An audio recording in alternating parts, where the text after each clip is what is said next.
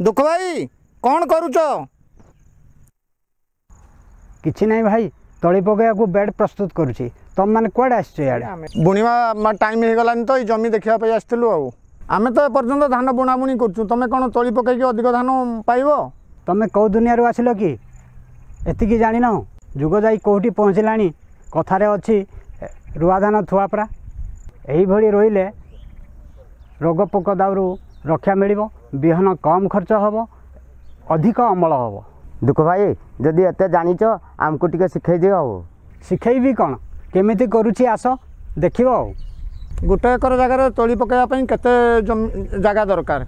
1 एकर जमी रे चाष करने को हेले 10 डिसमिल जगह तली पकाइबा को पड़िबो।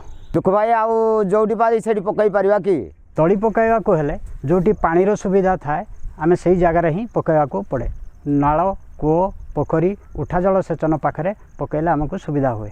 तली पकाइबा को हेले जमीटी उर्वर होइथिबो, मध्यम और ढीप किसमर होइथिबा दरकार।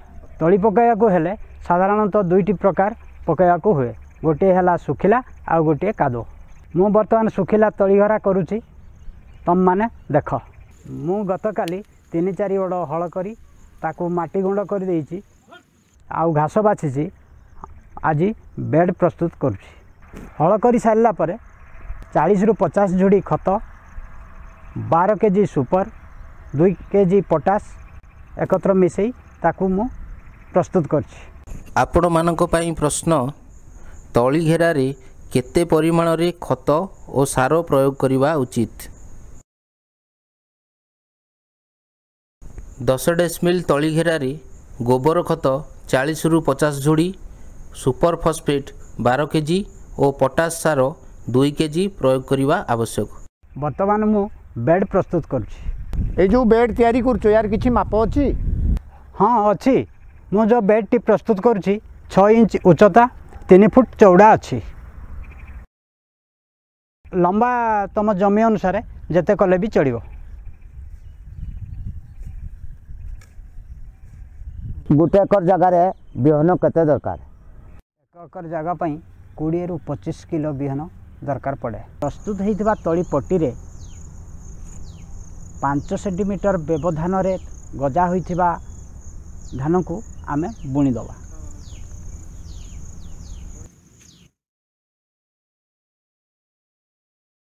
बुणी तो सारिले एबे 3 इंच बहल रे माटी घोड़ाई दवा।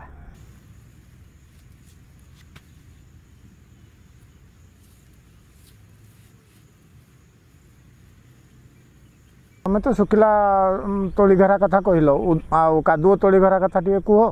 कादुओ तली घेरा करने को हेले 3-4 ओड हल करी 4 दिन पानी मड़ाई बांधिकी पानी रखा पड़ो। विशोधित होइथिबा बिहन को पानी रे 24 घंटा बुड़ाई रखा पड़ो।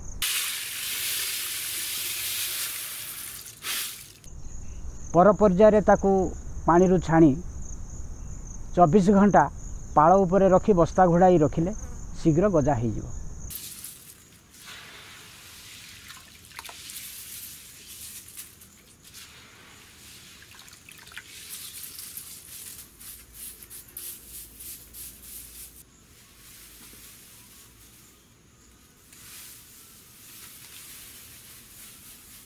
पुणी जमीटी को हल करी कादुओ को मई मारी समतुल करने को पड़े। तापरे सुखिला तली घेरा परी खत सार आमे पकई दवा। सुखिला तली घेरा परी पट्टी प्रस्तुत करी 3 फुट चौड़ा, 4 इंच उच्चता, जमी अनुजाई लंबा प्रस्तुत करिवे। 2 पट्टी मध्य 1 फुट ओसार नाड़ी रखिवे। प्रस्तुत होइथिबा तली पट्टी रे 5 सेंटीमीटर व्यवधान रे गजा होइथिबा धान को हमें बुणी दवा। दुख भाई आउ ए तली घेरा पकई सालाटो आ कोन हबो के एठी? देखंतु धान बुणी सारिला परे किछि दिन आमे पानी पकई उदा रखिया को पड़े। जा टिके बढ़ी गले 2-3 इंच आमे ताकू ठिया पानी रखिया को पड़ो। एमिति कले तलीटी पृष्ठ होई बढ़े।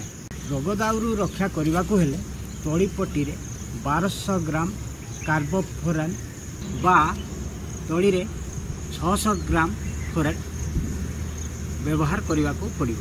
ତଳି ଉପାଡ଼ିବାର ସହଜ ପାଇଁ 10 କେଜି ଜିପ୍ସମ୍ ବ୍ୟବହାର କରିବାକୁ ପଡ଼େ। ଏତେ କଥା ଭାଇ ତ ଜାଣିନଥିଲୁ ଆମେ, ଏଥର ଆଉ ଶିଖିଲୁ ଆଉ ତଳି ପକେଇକି ଧାନ ରୋଇବୁ। ଆଉ ବିନୋଦ ଭାଇ କୁଆଡ଼େ କୋଡ଼ି କୋଦାଳ ଧରିକି ସବୁ ଏଇ ବିଲ ଆଡ଼େ ଯାଉଛି ଆଉ ଆଜି ତଳା ରୁଆ ଆରମ୍ଭ ହେବ। ବର୍ତ୍ତମାନ ଆମେ ତ ସମସ୍ତେ ଚାଷୀ ତଳି ଘେରା ସବୁ ପ୍ରସ୍ତୁତ କରି ତଳି ପକାଇ ଦେଇଛୁ। ତଳି ରୋଇବା ପୂର୍ବରୁ ପ୍ରଥମେ ଜମି ପ୍ରସ୍ତୁତ କରିବା ଦରକାର। ଏଇ 2 ସପ୍ତାହ ହେଇଗଲେ ଜମି ପ୍ରସ୍ତୁତ କରିବା ଆରମ୍ଭ କରିବା ଆଉ। ମୁଁ ତ 1 ଏକର ଚାଷ କରୁଛି। 1 କେଜି ଟ୍ରାଇକୋଡର୍ମା ଆଉ 20 କେଜି ଖତରେ ମିଶେଇକି ପକାଇ ଦେଇଛି। ଏମିତି କଲେ ପୂର୍ବ ଫସଲର ଚେରମୂଳ ସବୁ ପଚିଯିବ। ଆଚ୍ଛା ବିନୋଦ ଭାଇ ଏତିକିରେ ସରିଗଲା ନା ଆଉ କ'ଣ କରିବା? ଚାଲ ବିଲକୁ ଚାଲ, ୟା ପରେ କ'ଣ ହେବ ଦେଖେଇଦେବି। ଆଚ୍ଛା ବିନୋଦ ଭାଇ ଜମି ତ ପୁରା ରେଡ଼ି ହେଇକି ଅଛି, ଏଠି କେତେ ଦିନ ତଳି ସବୁ ରୁଆ ହେଉଛି?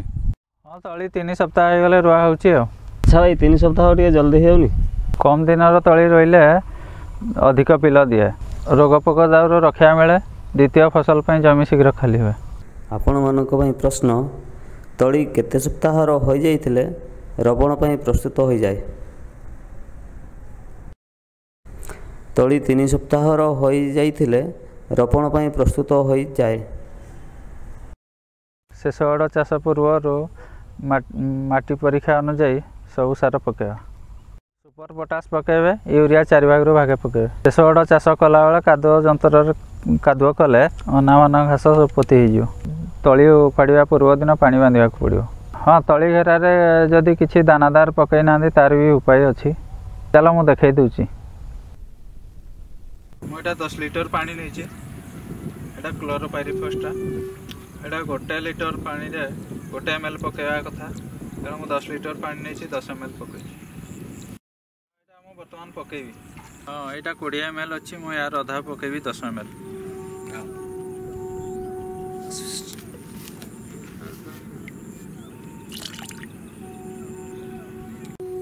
ଏଇ 10 ଲିଟର ପାଣିରେ ଆଉ 100 ଗ୍ରାମ ୟୁରିଆ ପକାଇକି ଘାଣ୍ଟିଦେବା।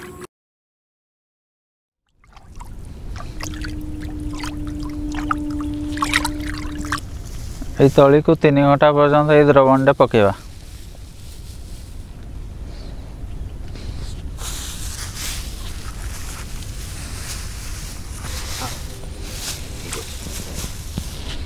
ଚାଲ କେମିତିଆ ତଳି ରୁଆ ହବ ଦେଖେଇ ଦେଉଛି।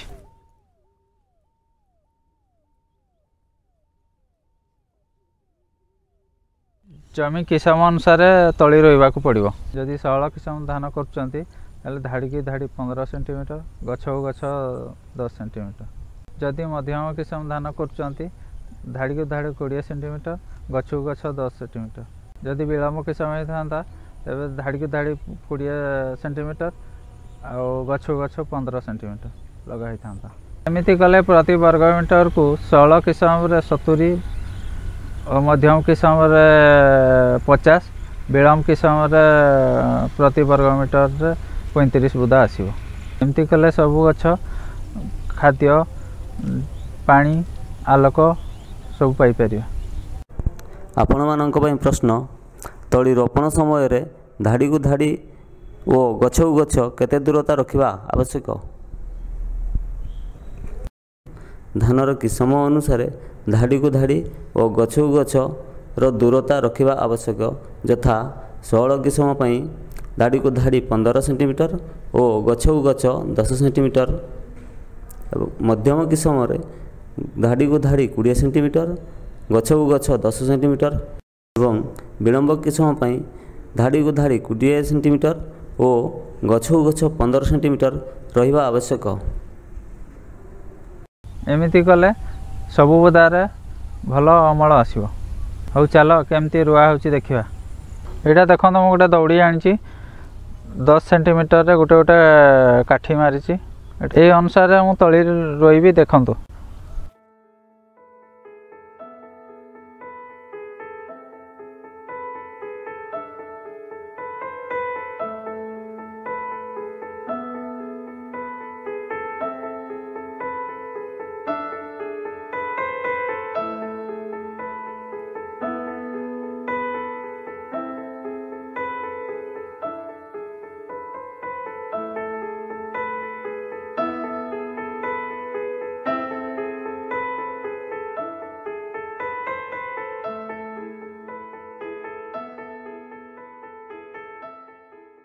ହେଲା ବିନୋଦ ଭାଇ ତୁମ ତଳି ରୁଆ ଭଲ ହେଇଛି ଆମେ ଦେଖିନୁ ଏବେ ଆମେ ଏ ପ୍ରକାର କରିବୁ ହଉ ଏବେ ଆସୁଛୁ।